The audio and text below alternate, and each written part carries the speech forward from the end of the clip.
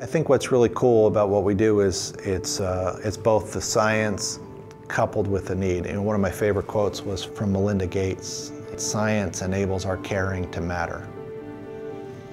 And I love that view that we have this new tool, and we can change the way people live, and we can improve the human condition. And so now all of a sudden we're talking about like amazing things, because you can actually fabricate objects using light. I think about a future fabricated with light. And we can make complex things that you can't make with traditional manufacturing.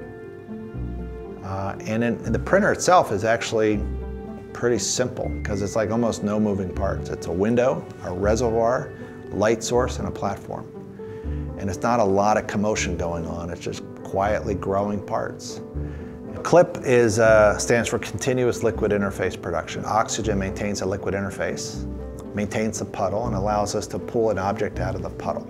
So when a platform comes down and you have that first increment of liquid, when you shine light on it, it basically glues onto the platform like a photocurable adhesive. But because oxygen is coming through the window, it doesn't glue to the window. So it's having a small gap, and it only glues to the upper surface and not the bottom surface. So when you start pulling it up, liquid comes in underneath, because there's a river of resin flowing in underneath the part.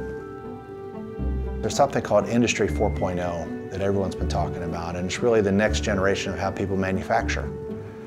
And some of the key tenets of Industry 4.0 are things like sensors and automation and robotics and data analytics and artificial intelligence and all these things.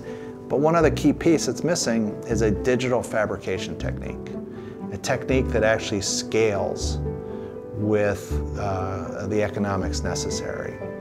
And this represents the last piece of this vision of how to revolutionize manufacturing that's data-centric.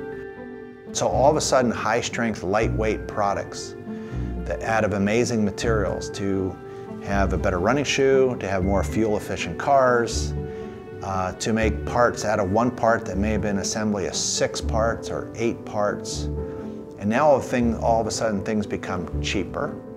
You don't have expensive tooling costs.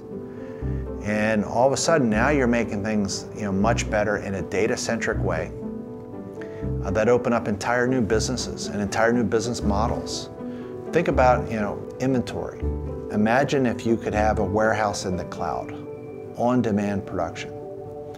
These kinds of dramatic changes to be in line with mega trends in society for more fuel-efficient vehicles, less material needed because the parts are hollowed out, they weigh less. This dematerialization theme is going to be a huge opportunity for us if you can use light as a chisel and make these amazing structures that wouldn't be possible with traditional manufacturing.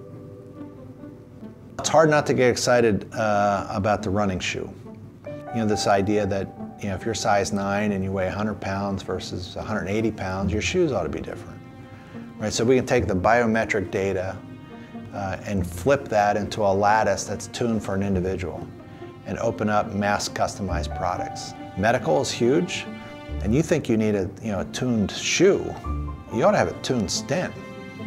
The interventional cardiologist looking at your blockage, she could now go to a computer screen, identify where the blockage is, tune to your anatomy, and you should be able to print that stent directly on a balloon catheter designed for your anatomy. That's the new world that's coming. So it's a really big breakthrough in manufacturing. And so we can actually change the way parts are designed, engineered, made, and delivered. And it opens up entire new markets, and we're very excited to be at the forefront of that.